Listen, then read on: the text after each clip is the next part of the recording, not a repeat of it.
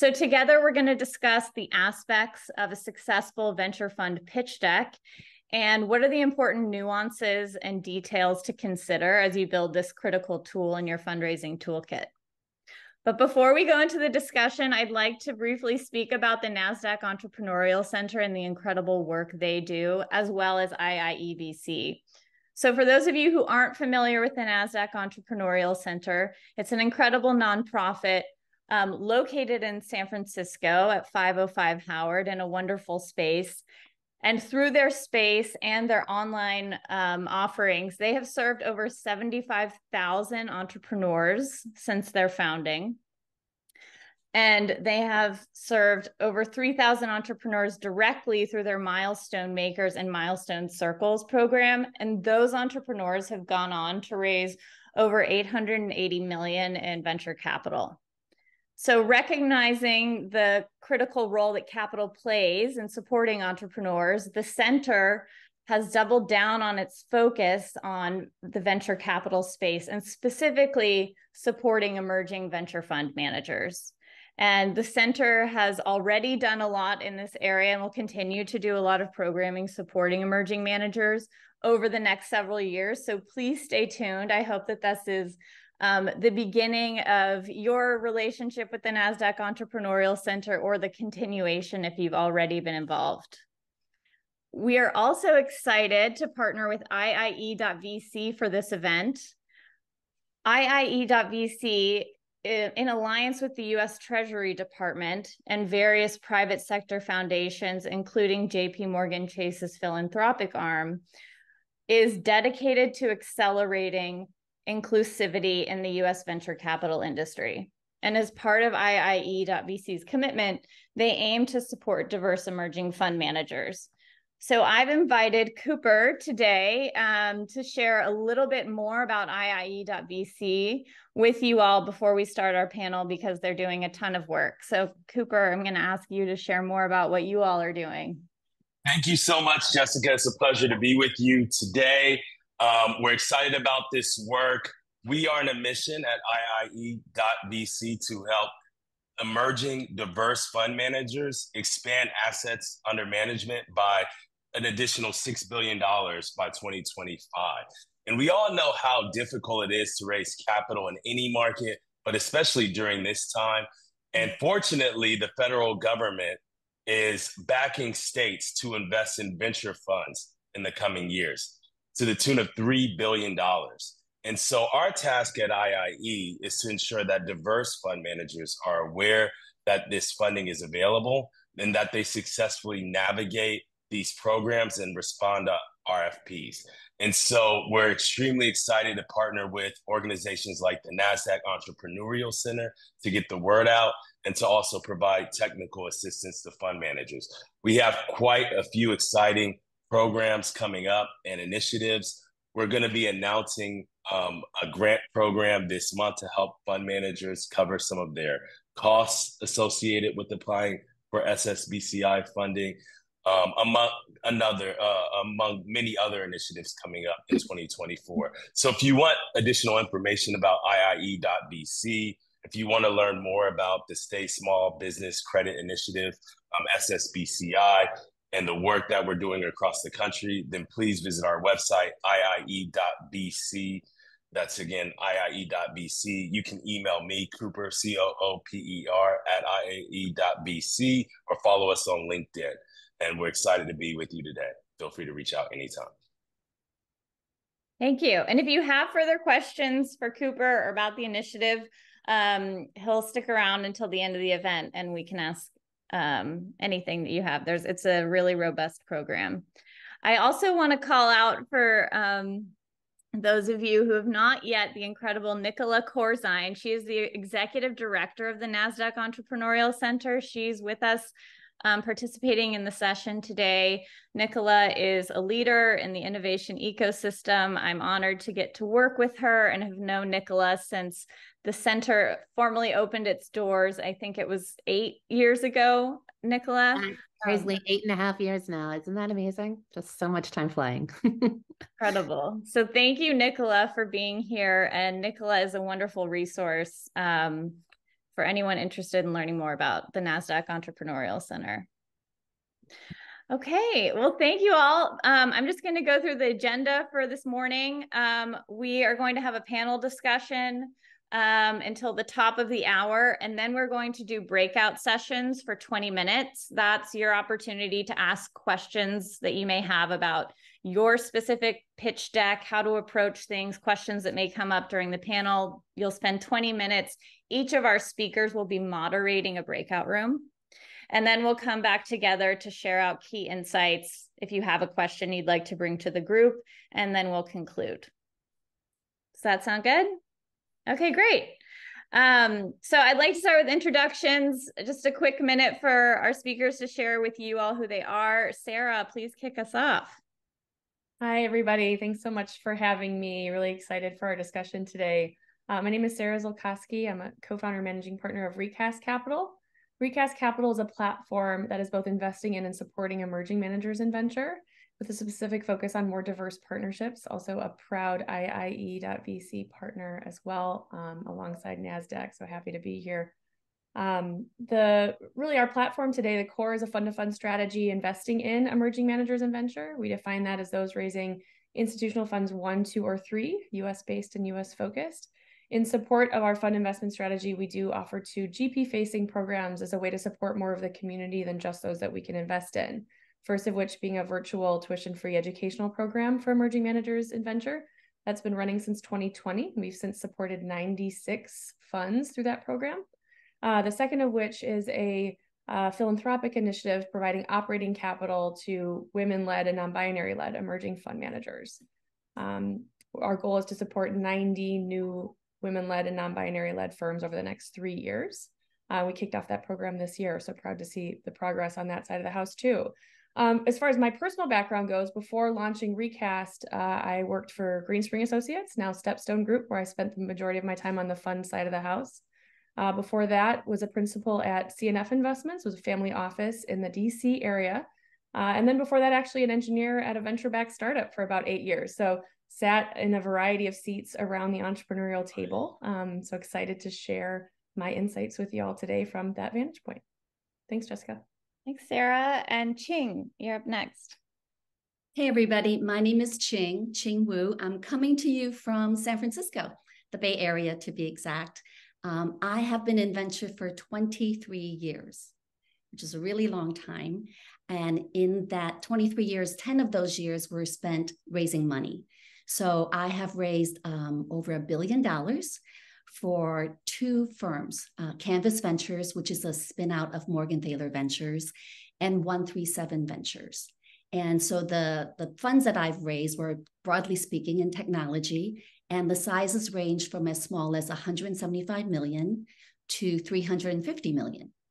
In that time, the over $1 billion number actually consists of about 4 flagship funds, an opportunity fund, and a slew of SPVs, special purpose vehicles for co-investments. And about 3 weeks ago, so this is new, just 3 weeks ago, I posted on my LinkedIn that I've resigned for 137. I don't want to work full-time anymore because I reached a giant birthday milestone. And that just set off a switch on my brain to say, it's time to think about your third act. And Jessica reached out. She saw my LinkedIn and said, why don't you speak on this panel? And so here I am, and I hope I'm useful to you. Thank you, Ching. I have no doubt you will be. Katie, share with us your background. Sure. Hi, everyone. Jessica, thanks so much for having me today. Ching, Sarah, it's great to be here with you as well. And obviously a huge thank you to everyone in the audience for joining today and spending the next hour and call it 17 minutes with us. My name is Katie Roby, and after spending over a decade in the industry, both in-house on the GP side in venture and private equity, and then on the allocator side with a family office, I founded and now currently run Sound Beach Advisory, a boutique consultancy that works with smaller and emerging private fund managers to provide strategic guidance and operational support on developing and implementing successful IR programs. So what that means is, we work with managers on everything that needs to happen in advance of and behind the scenes of a fundraise, as well as in between fundraising cycles. Just really helping GPs create consistent quality engagement and touch points with their investor base, and just allow them to present the best version of themselves while focusing on investing. And with that, I'll hand it back over to you, Jessica. Thanks.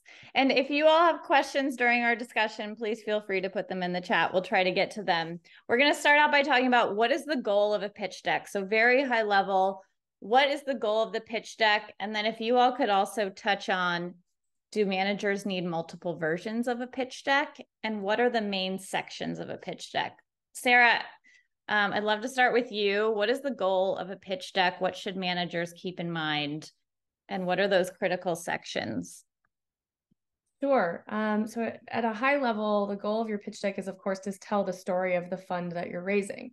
That includes critical pieces of the story, such as the investment thesis, the market in which you're operating, but also, I think, and probably most importantly, who you are or who the team is that's leading that effort, and why is it that you all are the right team to be pursuing that. The emerging manager space is a noisy one. And so finding ways to really stand out and be that signal in the noise is really what I think the purpose of that pitch deck is. Thanks. Katie, what would you add? Yeah, I completely agree with what Sarah said. It's really, I think the pitch deck is going to be the first piece of tangible collateral that a potential investor might come across. And so it really needs to kind of whet their appetite for continued dialogue. It's, assuming they've been intro to you through, a verifiable source, it's just really something that they can take and digest and merit if your opportunity is worth, further diligence or conversation. And Ching, I think you have a good perspective as well on multiple versions. How should folks think about if they should have multiple versions? Is that the right approach? Oh, Ching, you're on mute. So I've raised for early stage tech as well as growth stage tech funds. And just to parrot what, Sarah and Katie just said, it's your pitch deck is really just to entice people's curiosity to ask for more. That you want to put them through the funnel. So in my mind, the number one reason for a pitch deck is to get them to the next step in your funnel, whether it's to get the data room access, whether it's to meet more of the team, whether it's to dive deeper into case studies, whatever that is to you and your funnel. It's all specific to your fund. So in the years where I've raised money for these several funds, I have found that different iterations or different versions of a deck is very useful, because depending on where your LP is coming from, meaning if it's a brand new first-time LP, you've never met them before, they don't know a thing about you, then you want a lighter intro deck that just sets the stage for who you are, why you're different, who's your team, etc. But if they came into a very warm introduction, let's say another LP introduced them to you, and that LP already talked you up, and they're real, then I would start with a meatier deck, a deck that has more performance information, more case studies. And so it all depends on the situation that you find yourselves in. Well, each of you all talked about the importance of team, and we're going to talk about the construction of the all-important team slide now. I have a very bare bones example to share. And what I'd like to ask for you all to do is we'll look together at this example. And what I would like to ask, and I put myself on here and then an AI generated image, not to use anyone's private information. What I would like to ask for you all to do is, this is kind of a super basic team slide. You have images, years of investment experience combined, and then how long they've invested together.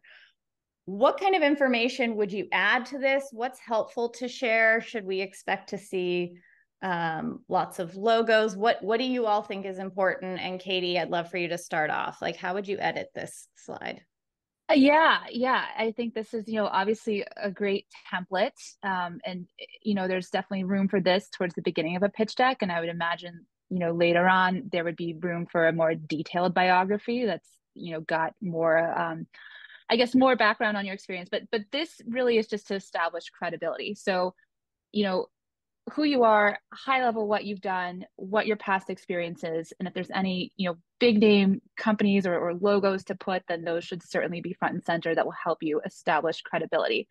To the extent that you and your partner have worked together in the past, I think you certainly want to find a way to play that up on this slide in terms of, a common prior work experience, or say, if not for the same company, maybe perhaps you've sat on boards together or done deals together, but what is it that brought you and your partner or team members together, and what is it that's going to, inspire LPs to make a vote of confidence that, you are the right team to be pursuing this particular thesis? I saw a question from, I think it was Antonio. Feel free to unmute yourself and ask your question. No, I accidentally toggled it. I apologize. Oh, come up. You're welcome to come up with a question if you have one. Sarah, Katie, anything else to add on the team slide? I had a question. A common one is kind of differentiation between the GPs if you're not a solo GP. So the best way to kind of articulate individual superpowers and or synergies that you guys have seen. I think that's a great point. I think it's a really wonderful thing to be able to highlight amongst a partnership is not only how your backgrounds are complementary, but also how your quote unquote role on the team is.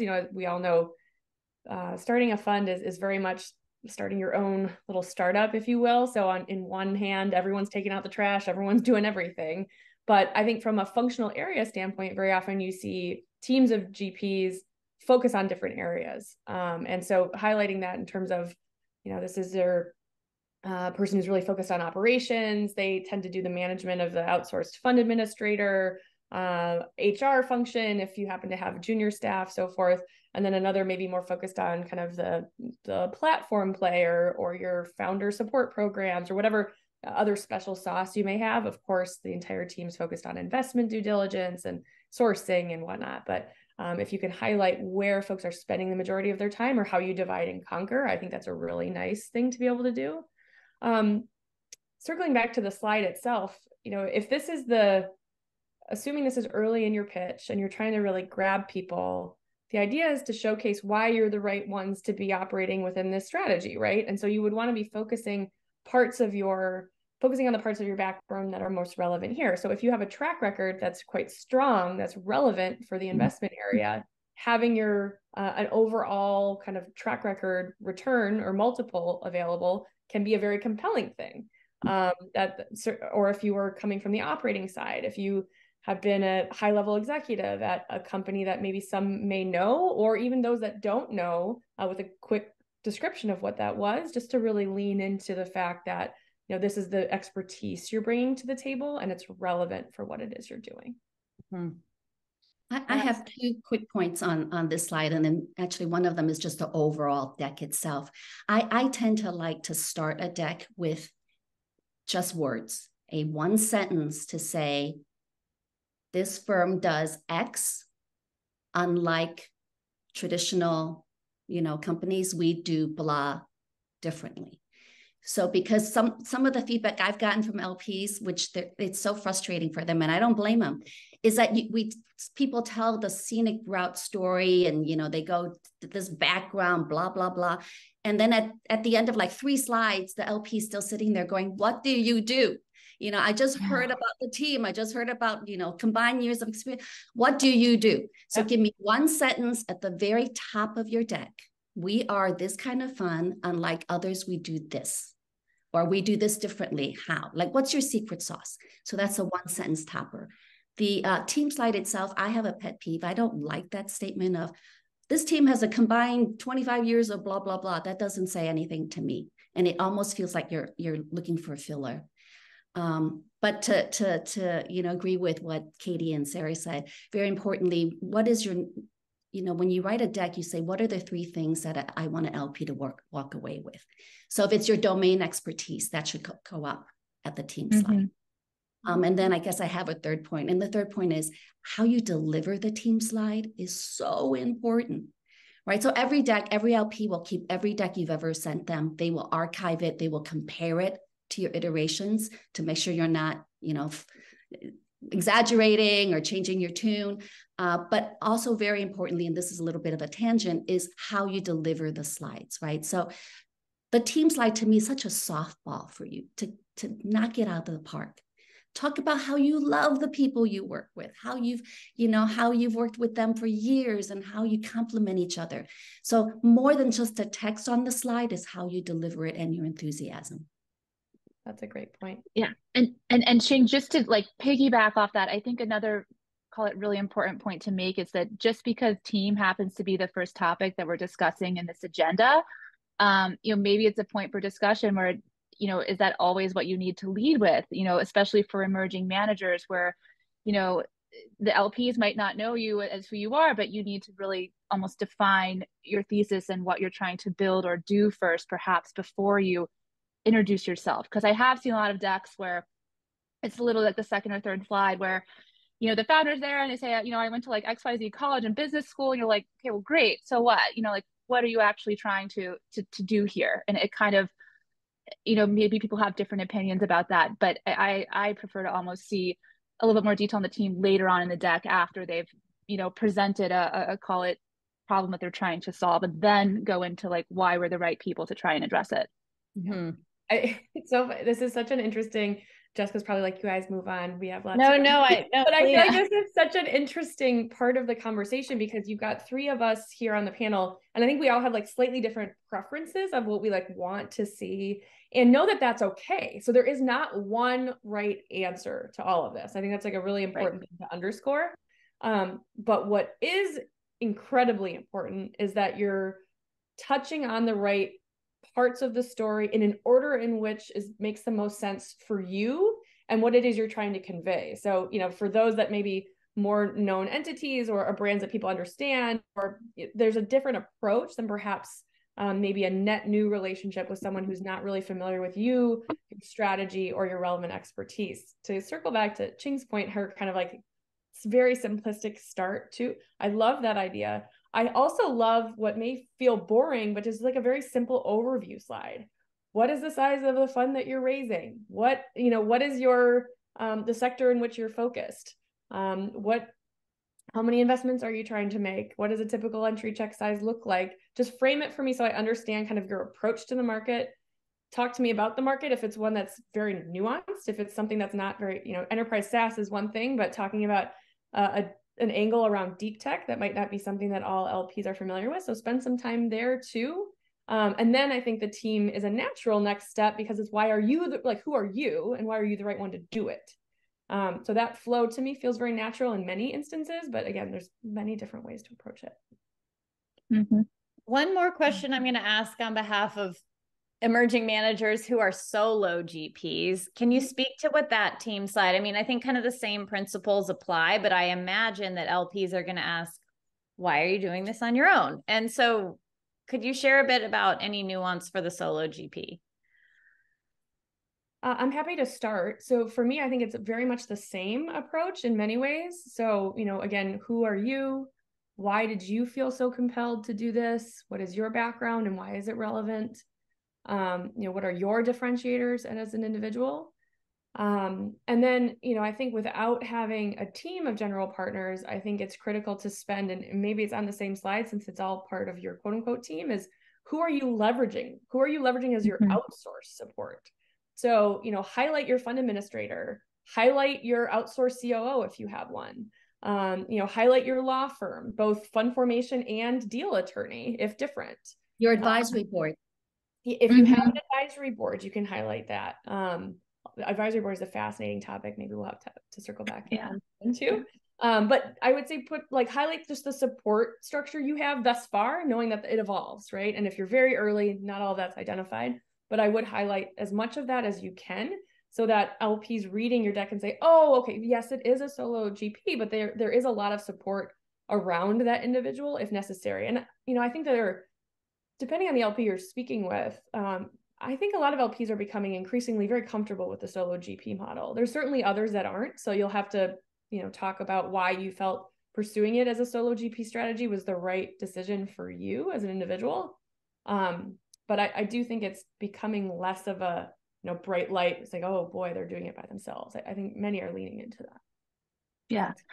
And Sarah, I think just one thing I would add to that, venture is just such a highly network relationship oriented business. And then, as a solo GP, I think to the extent that you can, highlight any, call it networks and relationships that you're willing to share. So like, let's say you're a principal at your prior firm and now you're spinning off and starting your own. Like, if you want to talk about, different VCs that you've, sat on boards with and that you've co-invested with, and that just show that you have, established networks in place that are really going to help be your source of deals, as you build this by yourself, that I think will also help establish credibility as well. That's great. Thank you. So our next topic goes to the how you establish credibility in a more detailed way. We're going to talk about track records and the track record slides, because there are many different ways to describe your performance. And many different types of track records that folks are going to be bringing to the table. So I'm going to share some of the slides here. So we're going to go through 3 versions. First is where the GP completely owns their track record. They have an angel track record that they're bringing to the table. And then the next 2 are going to be from a prior fund. And so I want to talk about, just as a topic first, how do you display a track record when you completely own it? And I'd like to ask for Katie, for you to start off, and then others chime in. But talk to us about, here's your basic track record slide. Yeah. So I think, anyone out there in this audience who may already be running their own fund, hopefully is very familiar with this template.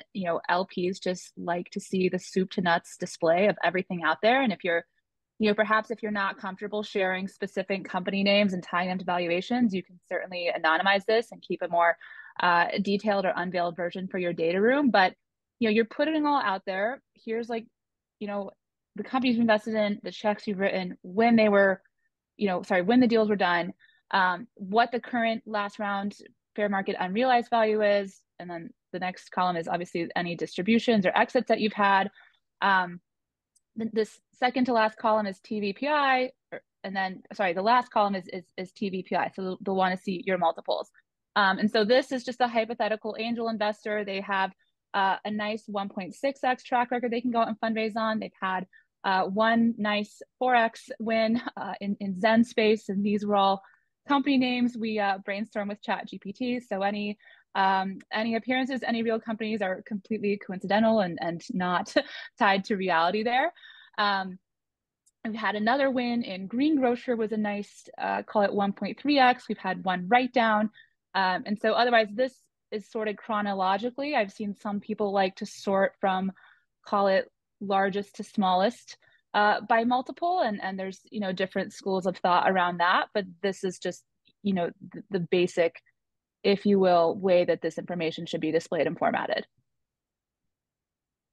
Any highlights or other thoughts here, Sarah or Ching, on this display of this track record? I think it's pretty standard, and so grateful that Katie and Jessica put this together. I mean, for a first-time fund to have this template is golden. So congrats to the Nasdaq folks and the IIE people for hosting this thing. Wonderful. We're going to go into 2 other versions. This is when you are spinning out of a fund. And I also do want to touch on if you're bringing a non-investment based track record, if you're not coming from a venture role. But this is a second example. And Katie, I'll ask you to lead, but this is from a GP who's coming from a prior firm and really is highlighting the companies that they were involved with. So I imagine many of you in the audience are maybe in this position, thinking about how do you display your track record when you were part of a team, maybe not in a GP role. So Katie, lead us off. Yeah, and so this is, call it I don't want to say watered down, but adapted example from a deck I've seen from a principal who is spinning out of an established fund to go off and launch their own.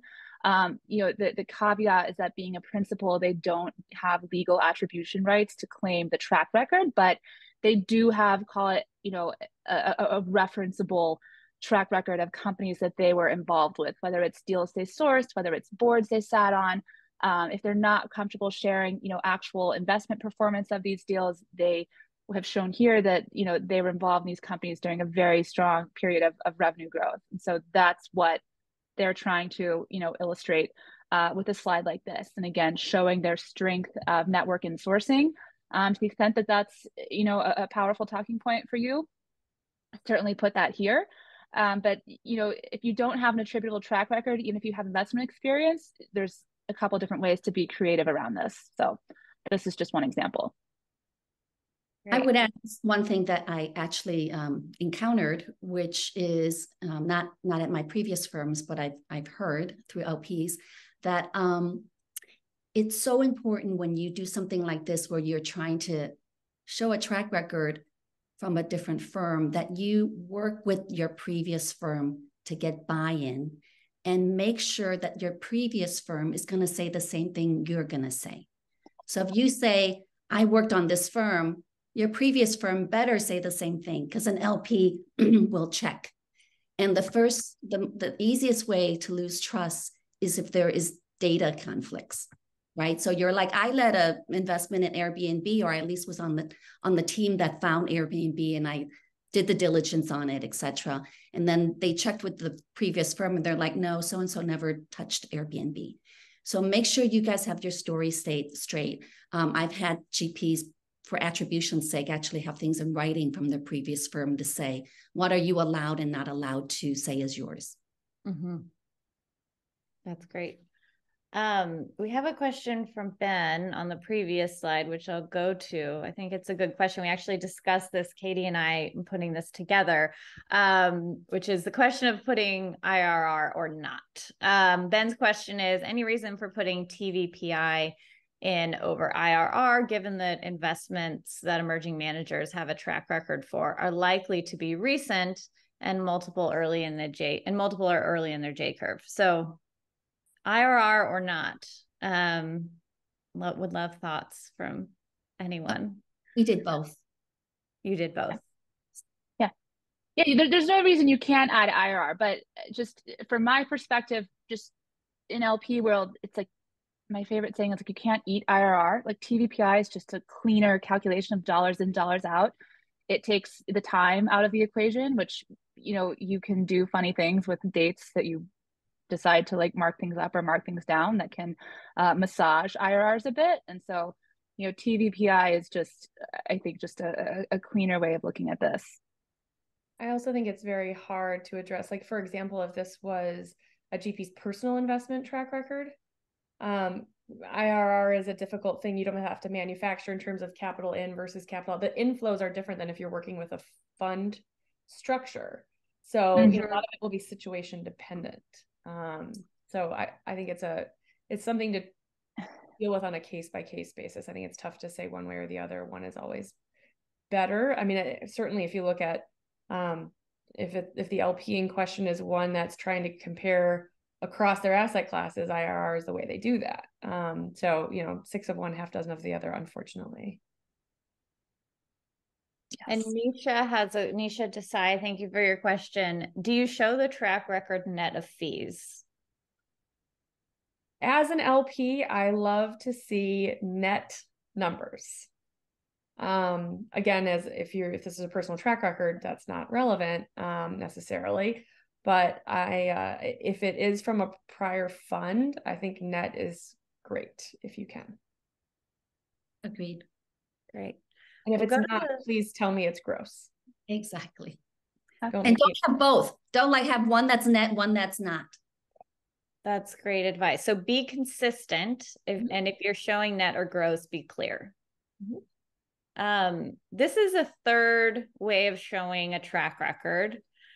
This is also for someone spinning out of a fund. What's different about this, in particular, is that it's showing, a little bit more of a nuanced detail about each company, including the co-investors.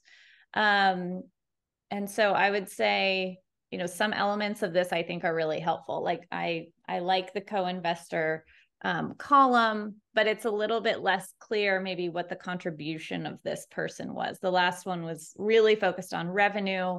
So I'm sure you all have seen a version of this before. Ching, could you lead us off with any commentary on this version of a track record? Sure. I like this too. And to everyone's point, everyone tells the story differently. So whoever is telling the story, just pick what you're comfortable with.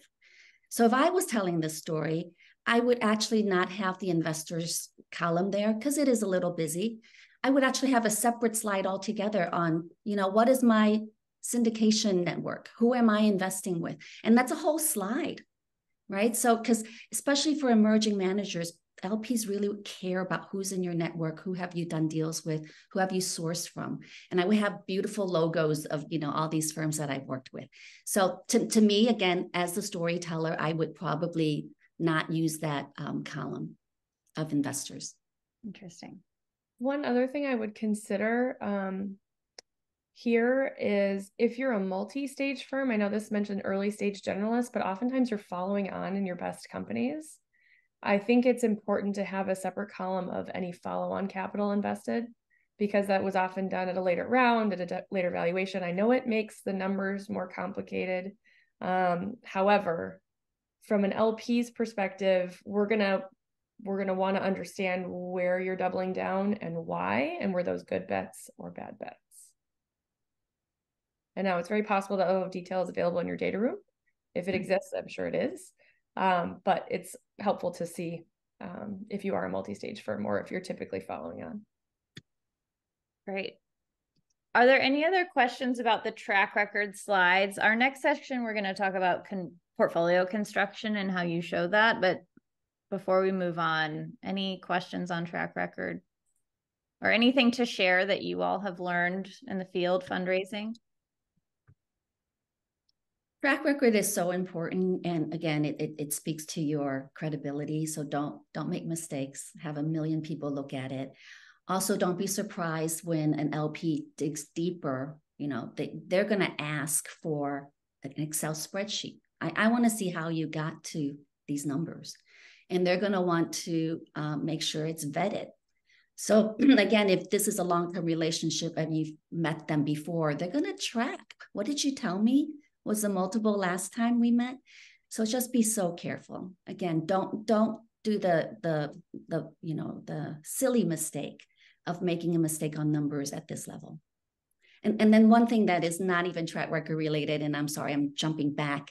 But one of the best piece of advice that I can give to people presenting to LPs is always start your presentation by asking the LPs to give you their intro.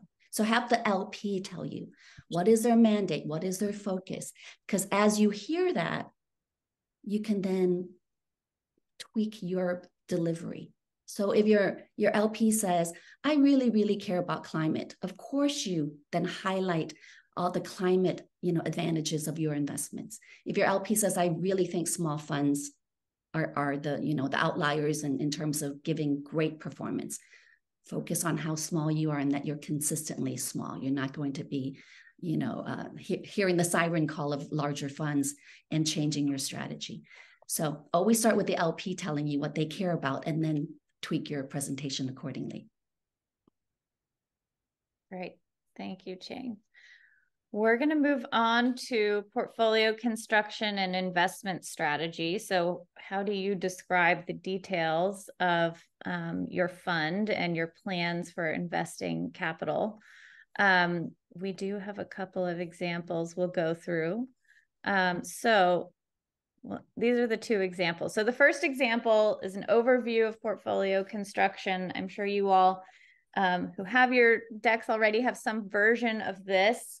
This is a really simple overview showing how many investments you intend to make, average check size, target ownership, board seats, verticals.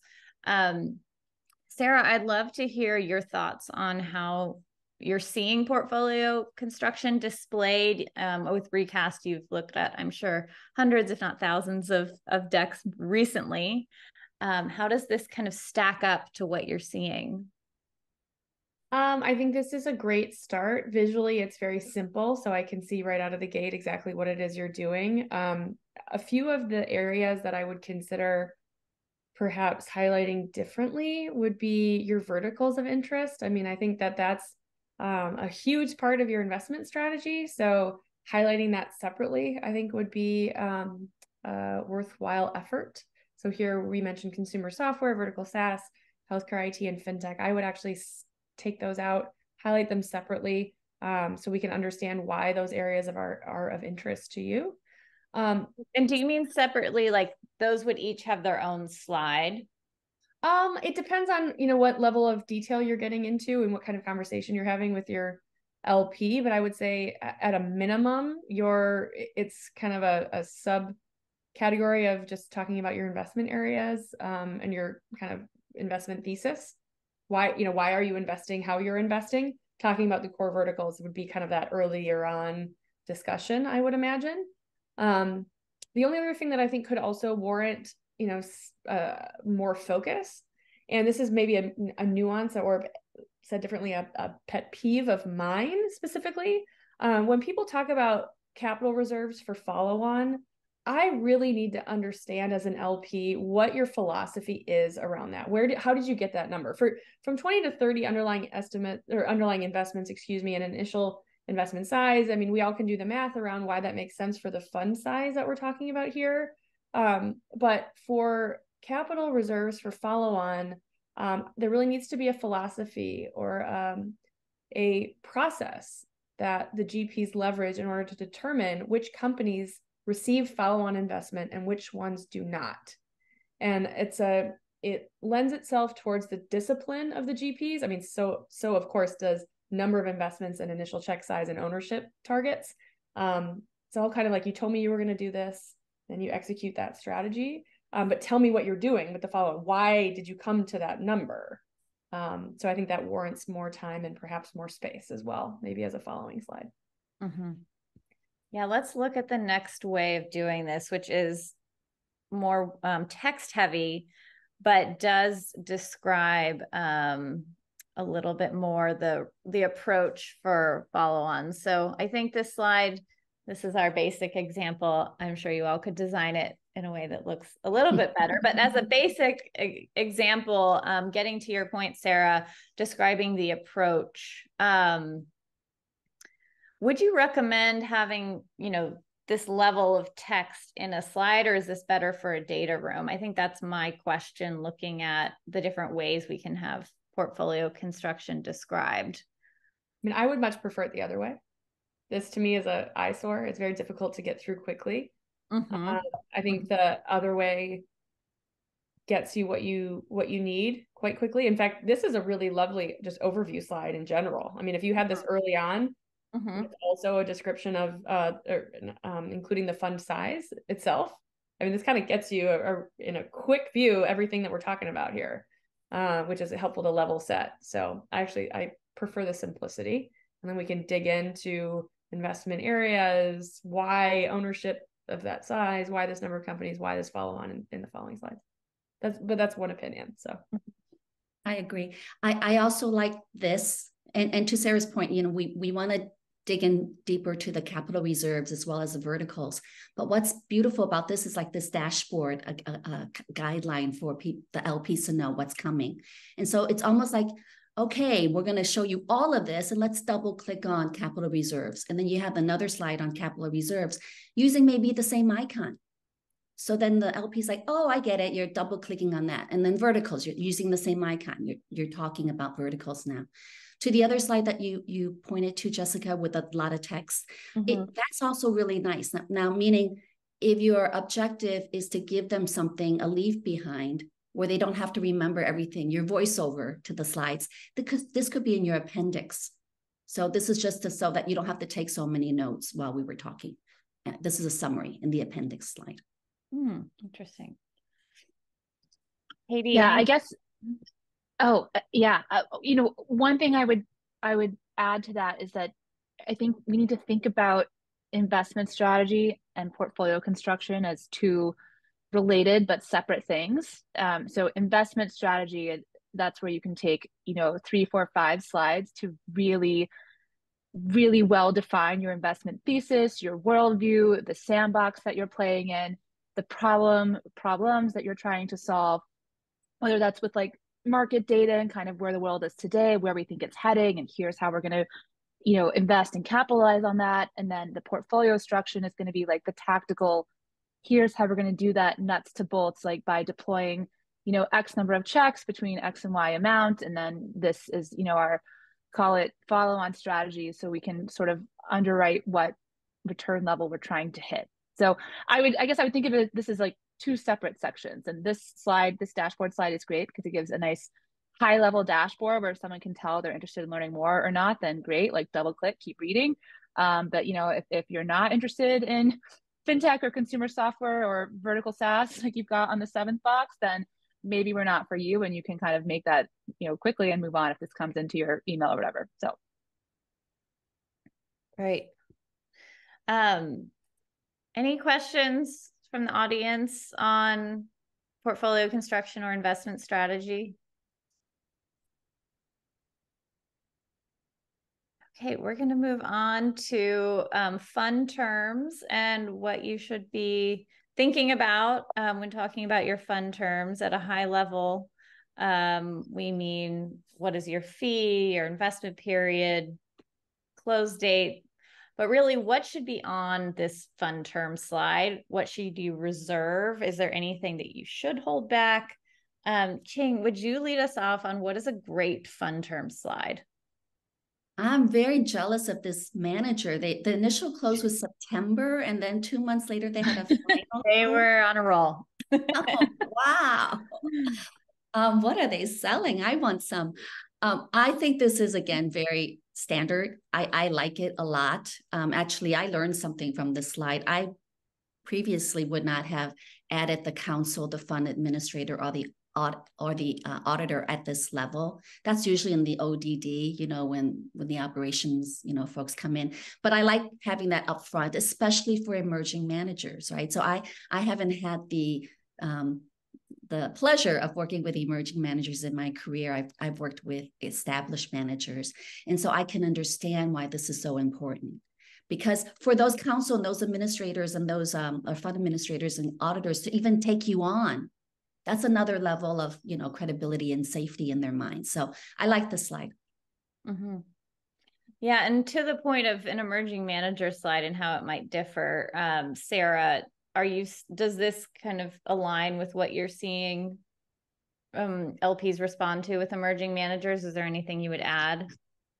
Yeah, I think, the GP commitment in particular is one I think emerging managers are thinking a lot about. Yeah. So I just to touch on the prior comment, absolutely, as an emerging manager, I think highlighting your fund formation attorney, fund administrator, auditor, if you have any other outsourced support, I actually think it's fantastic to highlight it here. Again, even if you told them previously on a team slide, because again, it does talk about the scaffolding around you. It makes you appear more institutional. So I think that's a very strong, good use of space on this slide.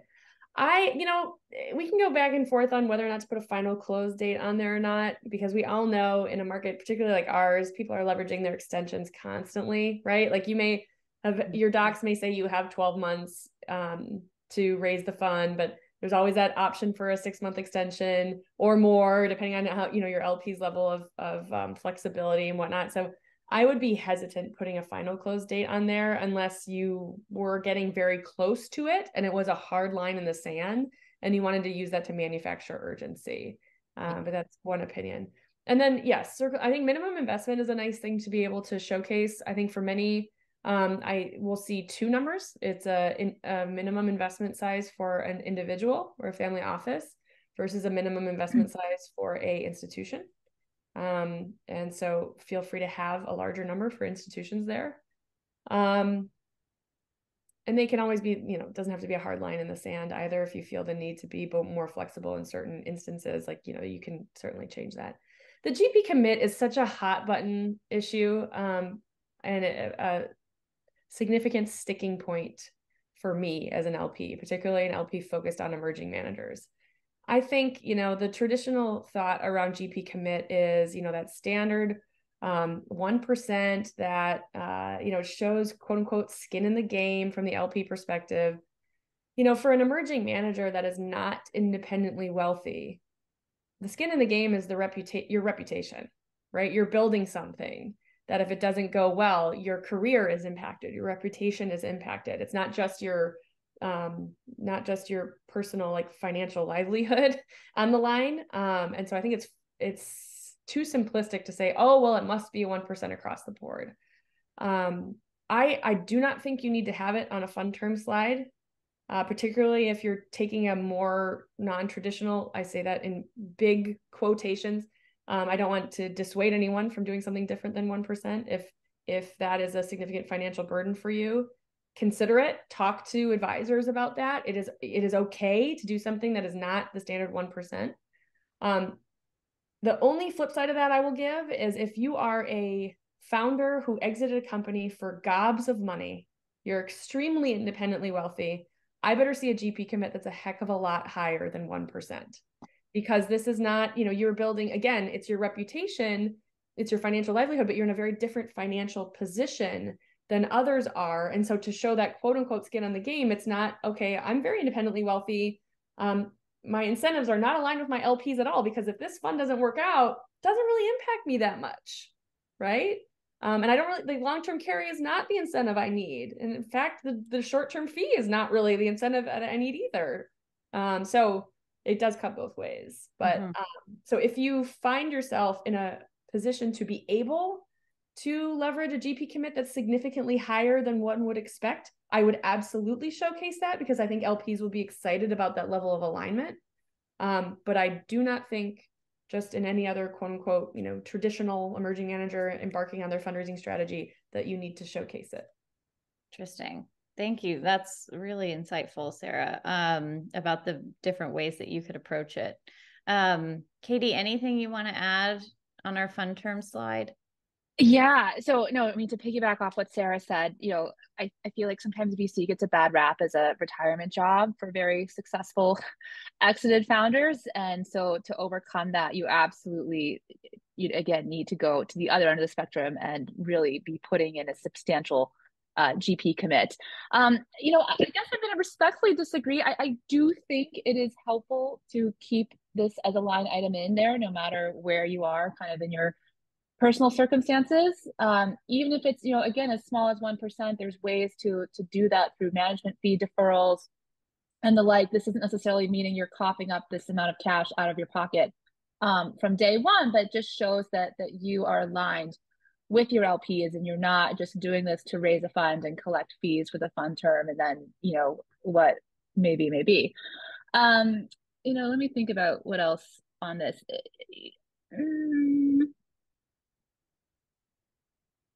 Yeah, I guess the last piece, sometimes the question comes up on high water marks. This is something you probably don't see as much of in venture, but this is, very common in more private equity or hedge fund strategies. And, depending on, I guess, where we are in this very capital constrained environment, if LPs are going to want to expect to see, a high water mark again to ensure that you're meeting sufficient, call it returns before you're able to take any carry, is definitely something I think that's going to merit conversation in this fundraising cycle and beyond. Great.